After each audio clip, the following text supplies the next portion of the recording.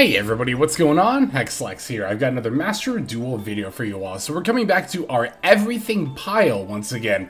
If you're looking for this deck on like Master Duel meta, it's still called like Ishizu Chaos, but this is definitely far different from that Ishizu deck that would try to mill you out with Necrofaces and Fairy Tale Snows and whatnot. Even though, again, it is the same category in Master Duel meta, this is definitely more of a combo-focused pile deck that aims to win, not by deck out, but by taking, making an end board that's like taking pieces from all these different decks and kind of adding them to it, right? Like, we've got the Tearlaments, so a lot of the time we can end on a Rulkallos. We've got various synchro packages, so we can end on Baron a lot of the time. We are playing some Thunder Dragons as well, so Colossus is not out of the question. And we have Appaloosa to kind of tie everything all together, as well as some more niche stuff like the Psychic Hand Punisher and the Beatrice as well. Sometimes we'll end on stuff like that. But more often than not, it's going to be some combination of Appaloosa, Rulkallos, Baron, and Colossus. Ideally, all four. We will actually see a game upcoming here where we will end our first turn on all four of those cards. So definitely be looking forward to that.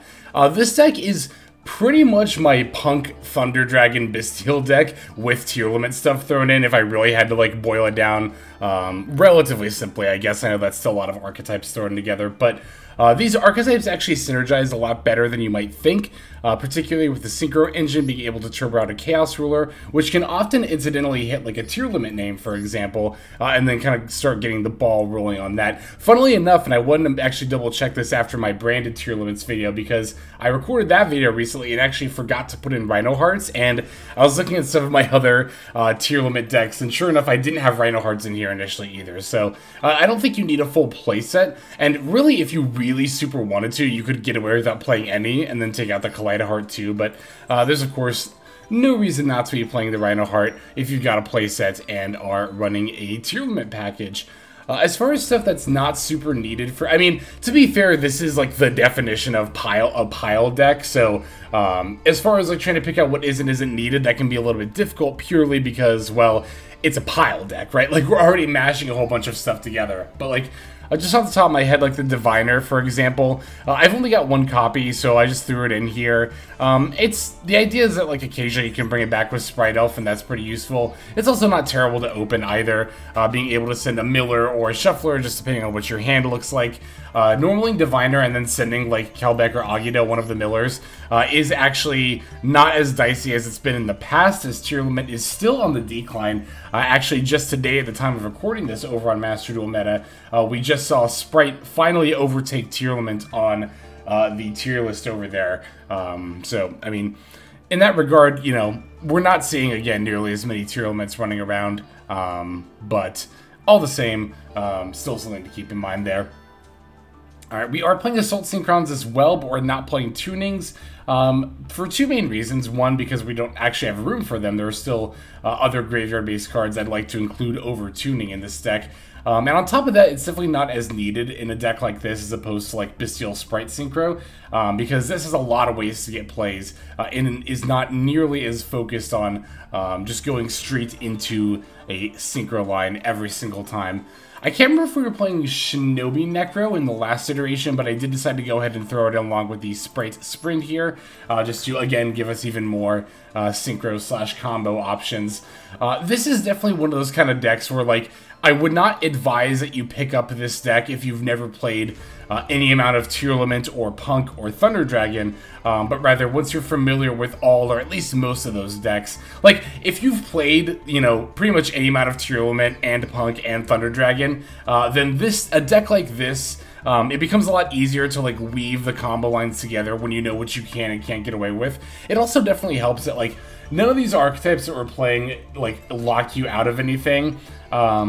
As opposed to something like Tri-Brigade Sprite, where you're very much having to manage, like, you know, have I used Gigantic/Starter? Am I too locked? Have I used a Tri-Brigade effect? Can I still use non-Tri-type monsters as materials? There's not nearly as much of keeping track of that kind of stuff within a deck like this, and that, at least to me, is often the hardest part of playing a pile deck, is trying to keep track of various summoning conditions, but again, with this deck in particular, we're not really impeded by that at all, so Let's see, I don't think I have anything else to say about the build. I'm only playing one Fairy Tale Snow because I only have one. A lot of decks like this would definitely like a second copy, and a second copy would also not be bad in this deck too, but definitely not needed. Although I will say Fairy Tale Snow does activate a lot of effects. All of our Thunder Dragons, our Shinobi Necro, stuff like that. So it is important to keep in mind that, you know, we do like to have Fairy Tale Snow in the graveyard more often than not. Well, I mean, duh, that's usually the case in a 60-card deck, but in this one in particular, it can sometimes get our plays going for us there. So that's everything I wanted to talk about as far as the list goes. I'm going to break it down card by card, and then we'll look at some gameplay. So we are on 3 Maxx, 1 Shinobi Necro, 1 Diviner of the Herald, 2 Tearlaments Merrli, 3 Assault Synchron. We have 3 Ash Blossom and Joyous Spring. Oh, Assault Synchron, I meant to mention this too. You definitely don't need a playset for this deck. If you have less or even don't have it at all, you could definitely get away with playing a list like this without it. But 3 Ash Blossom and Joyous Spring, 3 Noh-P.U.N.K, Amin, 2 Tearlaments Havnis, 1 Fairy Tale Snow, 2 Tearlaments Shcieren, 3 Tearlaments Reinoheart, 1 Keldo, the Sacred Protector, 1 Mudora, the Sword Oracle, 2 Kelbek, the Ancient Vanguard, 1 Agido, the Ancient Sentinel, 3 Thunder Dragondark, 1 Noh-P.U.N.K Deer Note, 1 Thunder Dragonhawk, 2 Thunder Dragonroar, 1 Bystial Magnamhut, 3 Bystial Saronir, 1 Bystial Druiswarm, 1 Bystial Baldrake, 1 Noh-P.U.N.K Foxy 3 the Bystial Lubellion, 1 Foolish Burial, 3 Allure of Darkness, 2 That Grass-Looks Greener, 1 Primeval Planet Perlerieno, 1 Branded Regained, 2 Emergency Teleports, 2 Call by the Grave, 1 Tearlaments Celiac, and then 1 Branded Beast. There's our 60-card main deck. For the extra deck, we're on 1 Tearlaments Kitkallos, 1 Thunder Dragon Colossus, 1 Tearlaments Rulkallos, 1 Tearlaments Kaleidoheart, 1 Chaos Ruler, the Chaotic and Magical Dragon, 1 Baron de Fleur, 1 Sword Soul Supreme Sovereign Cheng-Ying, 1 Psychic and Punisher, 1 Beatrice Lady of the Eternal, 1 the Zombie Vampire, 1 IP Masquerena, 1 Sprite Elf, 1 Sprite Sprint, 1 Appaloosa Bow of the Goddess, and then 1 Underworld Goddess of the Closed World. There's our list. Now let's go ahead and look at some games. Okay, let's start off with a game against Sky Strikers here. It's definitely been a minute since I've played against this deck in particular. It's not been too long, but it's been a while since we've seen it like consistently, that's for sure. So we're going to be taking the first turn here, opening pretty well. Ignore this Maxx that I threw out during my draw phase here. That was definitely a bit of a misclick on my part. See, what happened, and this happens sometimes, and it's something I kind of need to work on, because it's happened only like 3 times, but still 3 times too many, where I'll lose the coin flip, look away from my screen, assume I'm going second, see a Maxx in my opening hand, and then immediately just throw it out during the draw phase, only to realize, like, oops, they actually let me go first. So, yeah, like I said, I've done it a few times. It's just a misplay, but not a huge deal. I'm going to be starting with the Kitkallos into Merrli here. That's actually really nice in this deck in particular because we want to mill as many cards as possible, as often as possible. That's usually the key to continuing your plays or just making plays in general with a deck like this, is to just keep milling. If you just keep milling, then it often becomes easier to find plays there. Here we managed to find a That Grass-Looks Greener, not even at the beginning of our turn, but a little bit ways in, because we used Fairy Tale Snow to banish the Thunder Dragonhawk. That let us shuffle some cards back into our deck to draw some more. Got a second Ash Blossom there as well. Gonna grab a Havnis off this Celiac, that way I can have it ready for my opponent's turn coming up here. Gonna fuse for a Rulkallos here as well. Turn is definitely still far from over there. I'm gonna link this Merrli and Snow off in order to make myself a Sprite Sprint. And normally I think I would send the Shinobi Necro here if I had a way to go into Chaos Ruler, but I don't. But that's totally fine because we can just go ahead and send Merrli instead. So I'm going to make a Kaleidoheart here, even though my opponent doesn't have anything to send back at the moment, to shuffle back rather. I still like having this on the field in this situation because I can use it potentially alongside Rulkallos, right? Like, I can activate Rulkallos if my opponent tries to summon something and they have already committed something to the board. I can use Rulkallos, sack the Kaleidoheart, Kaleidoheart will bring itself back, shuffle the opponent's thing back, and then also send a Tearlaments to make a Kitkallos, and then, you know, we're good to go from there. I thought that was better than just, you know, sending something like a Shinobi Necro or a Diviner, even though, again, we didn't actually get anything off the Kaleidoheart when we summoned it. Still has a lot of usefulness going into this turn. It's also, of course, just a great body to have on the board as well. Our opponent's going to lead with a Dark Hole. It's actually a little annoying, but it's going to be mostly fine because the Kitkallos, or sorry, the Kaleidoheart and the Rulkallos are just going to bring themselves back. So, to be fair though, if my opponent let me go first and they're leading with a Dark Hole, it's pretty easy to assume they've got like a Raigeki or another Dark Hole or something to follow up with, but all the same, still going to make my plays here. Going to use the Shcieren effect that we sent off of the Kaleidoheart there in order to make a Kitkallos, and then we're going to activate Kitkallos' effect. I'm going to use that to just go ahead and grab a Reinoheart for the follow-up turn here. Opponent's going to normal summon Ray, and then activate Roz's effect. Rose, Roz, I'm still not sure. I think it's Roz because it's got a Z, but apparently it's German. It's actually still pronounced Rose, so... but in any case, I'm going to use Fairy Tail Snow to flip the Rose face down. I don't want to do it on the Ray because my opponent can just chain Ray's effect. And flipping the Rose face down here actually accomplishes a lot more than you might think against Sky Striker in particular, right? Because Sky Striker spells can be activated if the opponent has a card in their main monster zone. And now that this Rose is face down, they can't link it away. So there's really no way for them to get rid of this.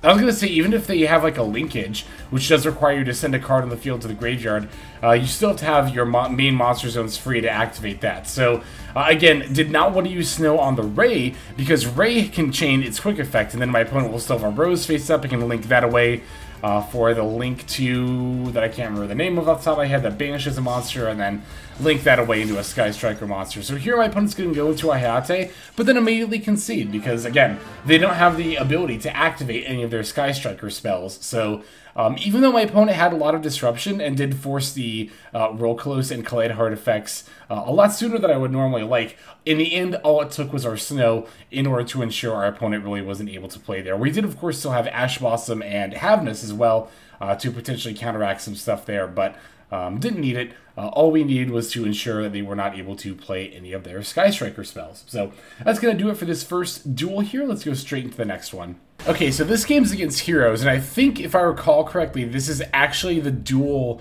I was referencing in the profile, the deck profile portion, wherein we're going to open, like, all four of the things we like to end on: Appaloosa, Colossus, Rulkallos, and Baron on turn 1 here. I'm also 13 years old, so my opponent's Sam is just making me chuckle, don't mind me. In any case, I'm going to start with E-Telly. I want to start with E-Telly specifically to see if I can force an Ash Blossom before I use either the Amin effect or the effect of my Bystial Lubellion, right?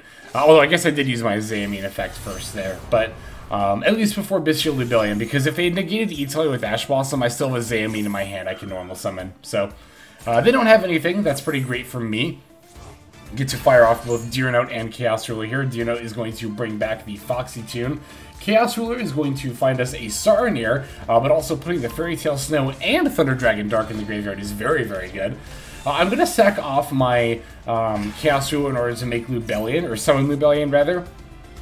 Normally, I don't advise doing this if you have an Assault Synchron in your graveyard.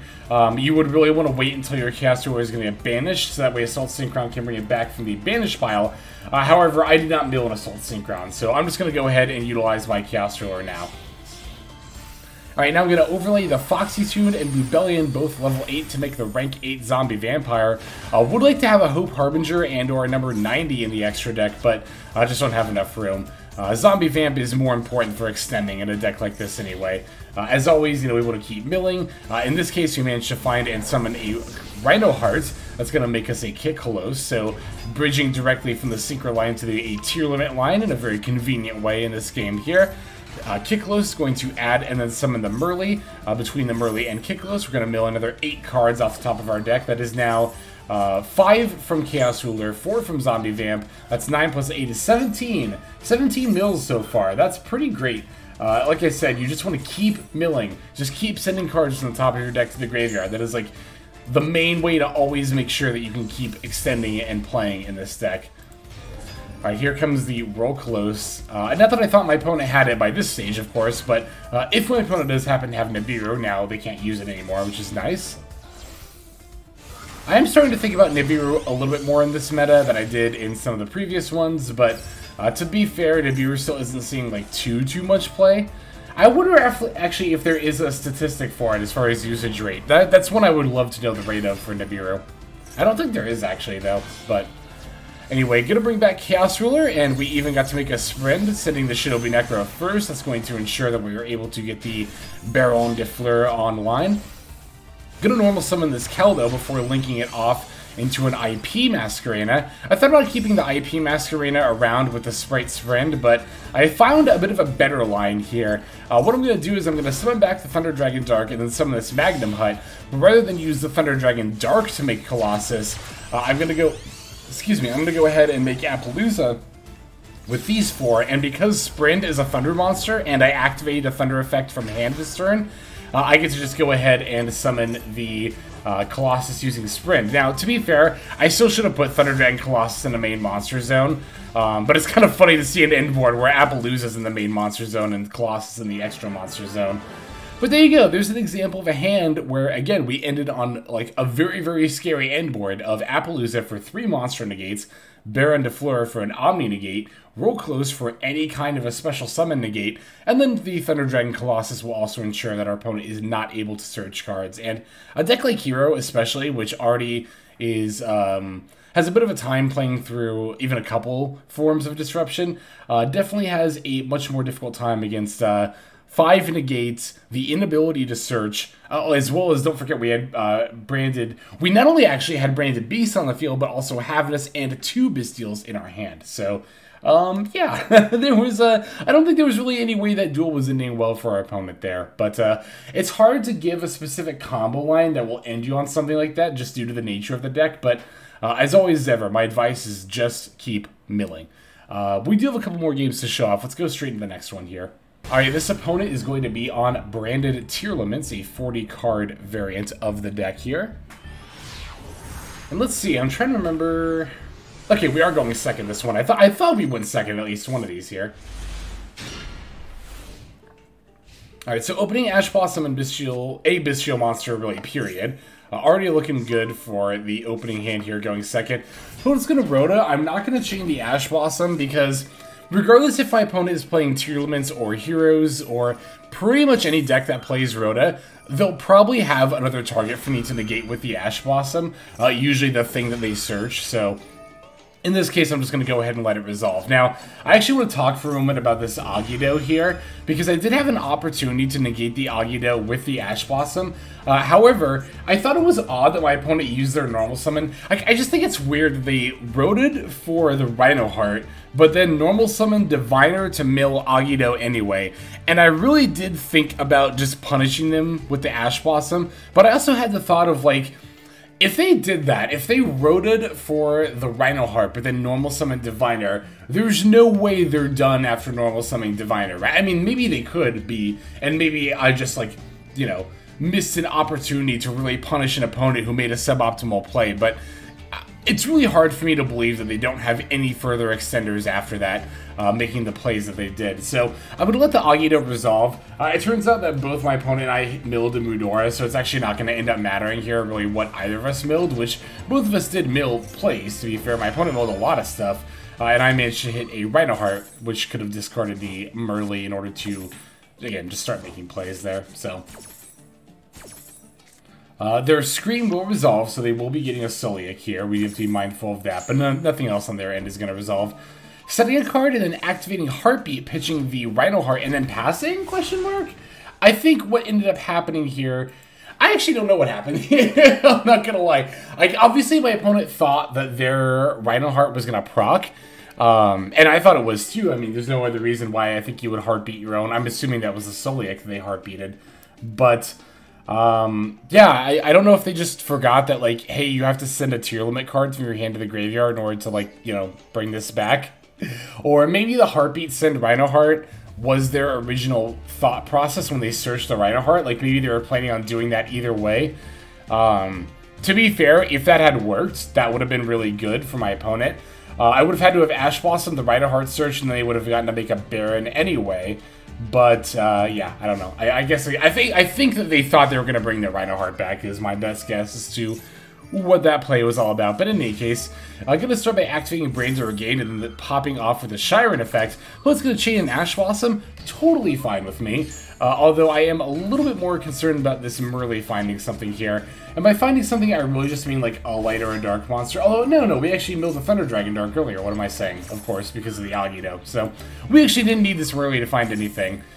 Because even if it doesn't, what we can do here is we can still just link these out for Sprint and try to find plays that way. Thankfully, we did manage to grab an Assault Synchron here, which I'm going to go ahead and toss out.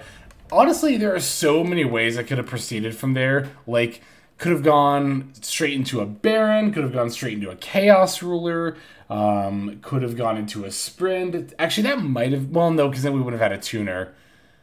Or a non-tuner. We just wouldn't have been able to make an 8. So, yeah, no, I think the line... Yeah, the line there was definitely to sync Assault Synchron and Saronir into Chaos Ruler, send Lubellion. You even get to chain block the Chaos Ruler with Saronir, send Lubellion, excavate. Then you can... We'll still have the Merrli and the Chaos Ruler on board, right? You can link those two for the Sprint, send Shinobi Necro. Now we're just off to the races at that point. Now we have plenty of options as far as making plays moving forward goes. And I think my opponent realized that and just ultimately ended up conceding there. We do still have one more game to hop into, so let's go take a look at that here. Alright, our final game for this video is going to be against Runic Stun. Been a minute since I've seen Runic. It's actually like... It's funny because I just said the same thing about Sky Striker earlier in the video. I think I've been seeing Runic at about the same frequency I've been seeing Sky Striker lately, which is not much at all. Not much at all. So this is an interesting opening hand here. I'm going to start with the Amin. Even though I've got a Lure here, I don't want to banish this Havnis if I don't absolutely need to. So I'm going to see if the Chaos Ruler can find me a different Dark Monster here. Besides, if the Chaos Ruler gets disrupted, I think I would still rather just end on Maxx and Havnis for the opponent's turn anyway. Alright, Chaos Ruler, Chainlink 1, do note Chainlink 2 is always to Chain Block, and I'll bring back the Foxy Tune, in case we need to go into a Zombie Vamp for some more draws there. Okay, this is definitely looking really, really good. I'm going to ultimately grab the Saronir here and allow the Shcieren to fall into the graveyard. That will not only allow it to trigger, but then I can also chain block the Shcieren with the other Saronir effect in order to make sure that this doesn't get blocked by something that's directly chainable to it, I guess. So, Kitkallos coming down, Kitkallos effect is activating. We're going to grab ourselves a Merrli and then sack off the Kitkallos in order to summon the Merrli. I'm going to do this before going into Zombie Vamp.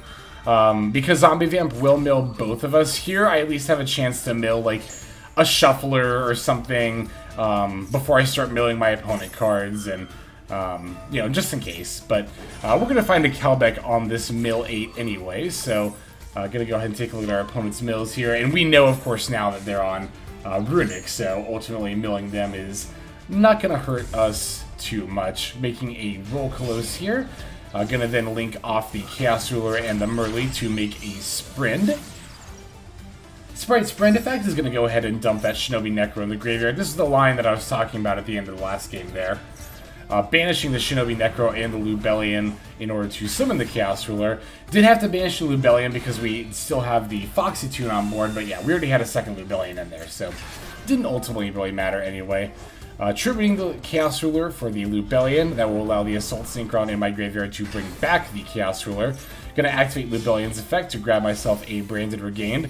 Sinking. Do want to do that before I sink the Shinobi Necro with the Baron. Or to make the Baron, rather. Because the Shinobi Necro banishing itself will actually proc the Branded Regained and allow us to draw a card. Alright, now we're gonna overlay Lubellion and Foxy Tune for the Zombie Vampire. Gonna activate the effect here. This actually, depending on what we mill here, might actually be another game where we can end on Colossus, as well as Rulkallos, Baron, and Appaloosa. I can definitely see right now where we have the means to, although I don't think we've actually activated a Thunder effect from our hand yet. And I don't know if we'll have the means to necessarily. Okay, no, we will now, because, yeah, Thunder Dragondark is grabbing the Hawk. Oh, we're gonna make Beatrice. This is actually one of the very few times where I actually do end up making the... That's right, I remember this duel, because Beatrice is able to set up so much extra stuff here. We can set up the Mudora in the yard. That'll stop a Runic Fountain from wrecking us, and... now I'm going to go ahead and link off the Zombie Vamp and Thunder Dragondark for an IP Masquerena. And I've still used the Thunder effect from hand, so I can still go ahead and make the Thunder Dragon Colossus. Although, making it the extra Monster Zone with IP on the board was a huge mistake, because now I can't use IP unless I use Thunder Dragon Colossus. But I'm going to use my other Beatrice material just to put the Fairy Tale Snow in the graveyard. Opponent's going to start by trying to summon something off of the Runic Smiting Storm. I'm going to negate this with Rulkallos just to get the Merrli effect off and make sure we're all good there, I guess. Opponent's going to Chain a Slumber to once again summon a Runic monster. The Hugin is totally fine. It's not even able to activate its effect to try to find the Colossus here, but I'm assuming my opponent probably already has access to Fountain. I'm just assuming that, you know, just assuming it. Kitkallos is going to grab the Shcieren here because we already have the Havnis. Looks like my opponent's trying to negate the Baron here. Things are a little bit dicey. I don't really have any more disruption left except for the IP Masquerena. Opponent's going to Reasoning. I'm going to chain the Maxx, but I'm going to call 2 here, just in case they're on some sort of a Sprite variant. But I actually don't really know why they even bother with the Reasoning in this build, because they don't... I think it's purely to find the Amano Iwado. I don't know, like, I was looking at their list, like, they're not playing Alistairs or anything, so I can't imagine what you're trying to find off Reasoning except for Amano Iwado. I'm going to activate Baron's effect on this back row. Opponent's going to chain it. It's a Gozen match. I'm just going to pick Dark so that way I can keep the most amount of monsters that I can on the board. Looks like they're going to use Hugin to protect their Gozen match, but when it comes to Dark monsters, I have far more than enough to push for lethal here. I mean, even just with Chaos Ruler alone bringing itself back, but I'm going to bring back the Shinobi Necro here as well, and also get off the Thunder Dragonhawk effect just to see if I can find something else, but not that it is going to matter, because I was just conceding, and even if I hadn't found anything else, we just turn Colossus to attack mode, enter battle phase, and win anyway. So, yeah, that's going to go ahead and do it for these games. Hope you all enjoyed them. Let's just move now to our outro. Alright everybody, thank you so much for watching all the way to the very end of the video like this. That means a whole lot to me. Not just personally, but it's also a great way of supporting the channel as well. If you're interested in supporting the channel in other means, you can of course feel free to comment and or subscribe right here on YouTube. I'm always looking to the comments section. You guys leave some pretty awesome feedback as far as like constructive criticism goes when it comes to deck building, gameplay, channel content, all that stuff. So feel free to leave your opinion down there. I will be sure to take a look at that there. And then subscribing is going to be the best way to get notifications of when these videos drop. That does happen every day, by the way, so if you're looking for daily Master Duel content, you've come to the right place. And there are more places where you can get some daily Master Duel content. If you check out the description below, follow the top link over to my Patreon page. There, for just $5 a month, which is as much as you pay for a booster pack, you'll find a lot more value than a pack full of filler over there. We've got some previews for content upcoming here on the channel. We've got some exclusive games that are only posted over on Patreon over there.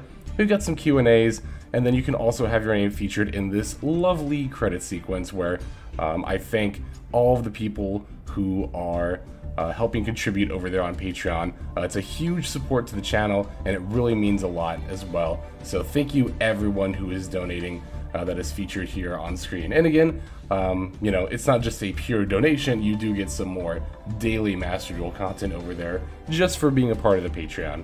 But I think that's about all the time that I have for today's video. Once again, I just want to thank you so very much for sticking all the way to the end of the video. Again, it just means a lot, as I do put a decent amount of work into getting these videos out every single day. But that's about all the time that I've got for now, so without further ado, this is Xlex. I'm signing out, and I hope you have a fantastic day.